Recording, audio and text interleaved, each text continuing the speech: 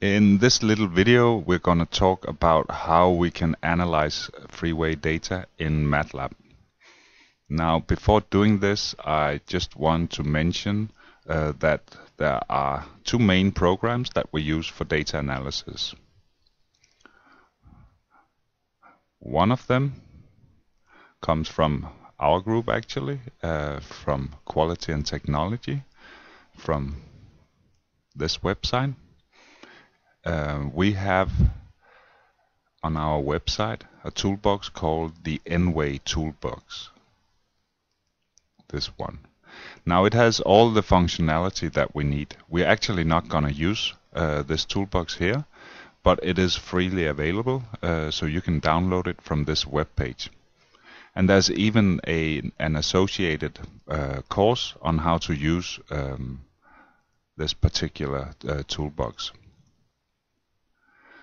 What we are going to use will be the PLS toolbox, which is a commercial toolbox, but the one we currently use the most. It does a lot of other things than just multi-way analysis, but we're going to focus on the multi-way analysis here. We're also going to use another feature of this PLS toolbox, and that's the dataset object. That one is not commercial, it's freely available.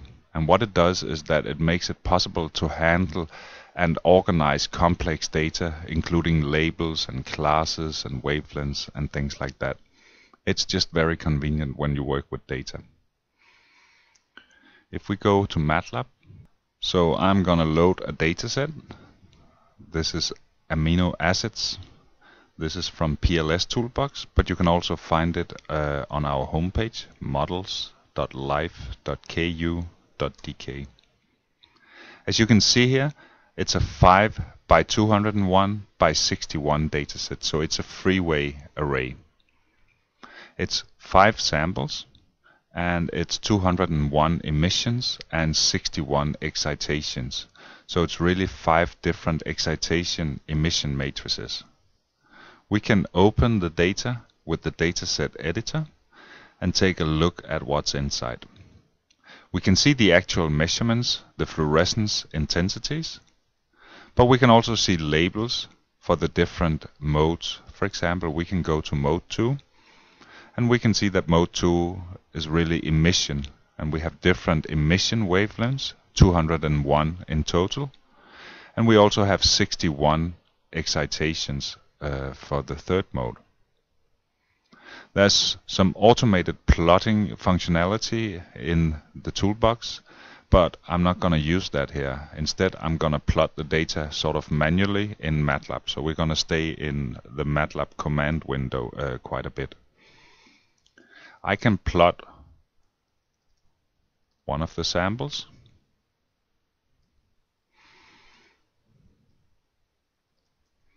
This is sample 1, all wavelengths, all emission wavelengths, and all excitation wavelengths.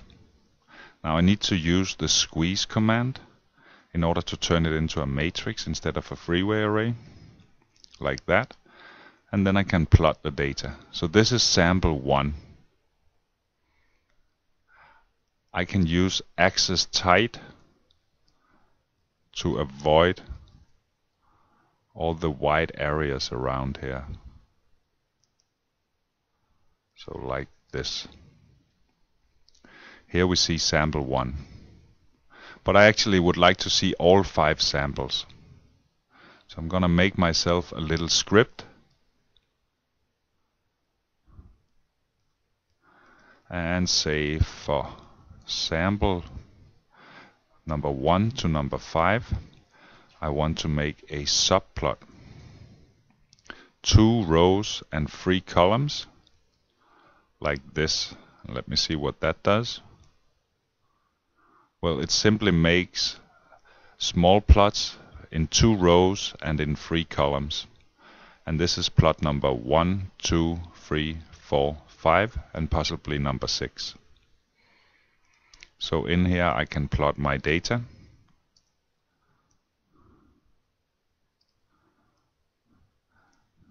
And I take each sample and I squeeze it. and I do axis tight, and when I'm done I want to show the window.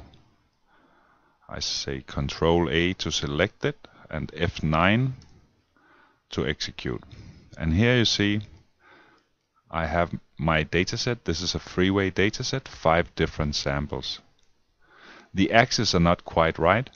I really should have the excitation and emission wavelengths. Well, I can add those if I want to, and we'll do that here because I have the excitations in my dataset object.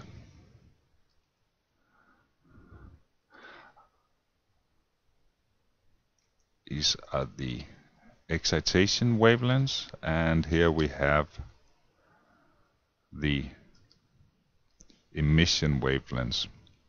Now you notice that I do this in a fairly nerdy way, where I write everything out so I can have it in a script.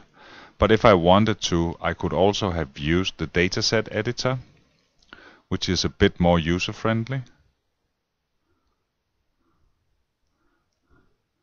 And I could have taken, for example, the emission modes and just right-click and extracted these, my emission mode, like this.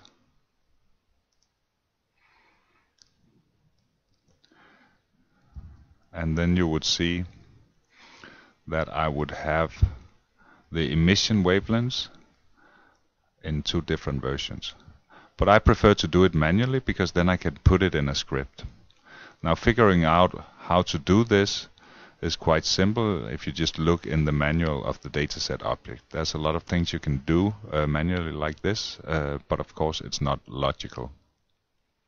Okay, so now we can add the axis here. And now we have a nice plot of the 5 samples with the emission and excitation and emission wavelengths on them.